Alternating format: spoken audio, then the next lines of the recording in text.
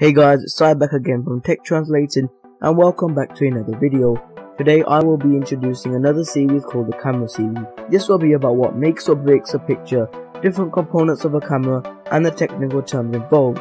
There's a lot planned, so without any further ado, let's get started.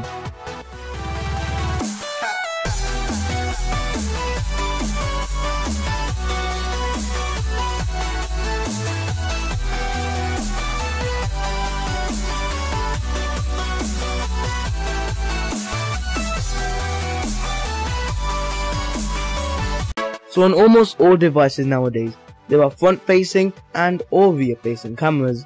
Front-facing tend to be used for selfies, while the rear-facing is for capturing those special moments with your family and friends or much more.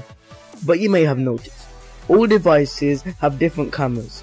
There's a lot involved here: megapixels, sensors, features, and other little components which reduce unwanted things such as grain in a photo. In this video, I will be briefly explaining what these components do for you, but the main focus is HDR, which in my eyes is a pretty important feature. So to understand HDR, what are megapixels? With the advanced technology available today, digital cameras capture images as pixel elements, known as pixels. And these pixels are basically tiny and tower-like in size and shape. The more pixels there are, the higher the image resolution. So a megapixel is equal to 1 million pixels. But hold your horses. If you hear a camera containing 18 megapixels or 25 megapixels or a high number, that doesn't necessarily make it a good camera. As well as having high resolution, you need much more. So up next are sensors. There are a few sensors, but the main one we will focus on today is HDR, which simply sharpens and makes your photograph look more realistic. We then have something called autofocus, which determines how quick or how much your camera will be able to focus on. There is much more, but that's the basics of a camera. My future videos in these series will cover what each one is. Well, first of all, HDR stands for High Dynamic Range. It's mainly a feature included in smartphones and it's a nifty little feature. Dynamic range signifies the ratio of dark to light in a photograph. In a nutshell, the dynamic range tells you how different the brightest parts of the picture, also known as the highlights, are from the darkest parts of the picture, also known as the shadows. But here is the interesting bit. Instead of taking just one photo, HDR snaps 3 photos, all taken at different levels of exposure to light. So one perhaps quite dark, the second fairly light, and the third will perhaps be quite light. Normally, you'd then have to go on a special editing software to put all these images together and maybe tweak it a bit. But we are living in the 21st century, and the device does it all for you in a matter of seconds. Another thing which the processor does. Some smartphones will save the photo you took with and without HDR in your gallery, but majority store the one with HDR.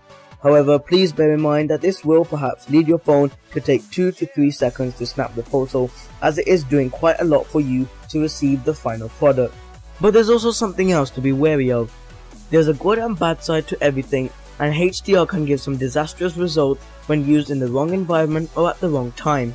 As HDR takes 3 photographs at once, it's a bad idea to photograph a moving object or person. A person could be on the left in the first photo and on the right in the last photo. When the phone processes the images, you'd get a nasty blur and it wouldn't look very nice. It's also something to be careful with when capturing dark or vivid colors. If you've got something you wish to capture where the lighting and timing is all near enough perfect, HDR will just diminish some of the lighting and ruin the image you had in mind. Same goes for vivid colors, as some can get washed out, but HDR is not that bad. If you already take a lot of photos and started to incorporate HDR, you'd soon get the hang of the sensor and know when and when not to use it. The good side of HDR adds a lot to a photo. When taking pictures in lots of sunlight, this feature can even out the lighting and eradicate the glare, making the subject or object of your photo appear more.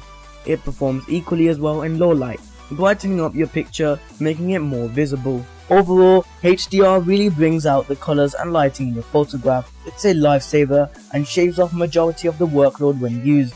It can prove to be annoying and silly at times, but at other times it simply makes people say, wow. There are many apps available which let you tune the lighting and where you want the colors to be more sharp. HDR is included in the camera apps nowadays, and I see no reason to download another app for such a small feature. So that concludes this video. Feel free to leave a like down below to show your support. Thanks a lot for watching. Hopefully you've enjoyed. My name is Visai, and I'll catch you next time. I'm climbing up the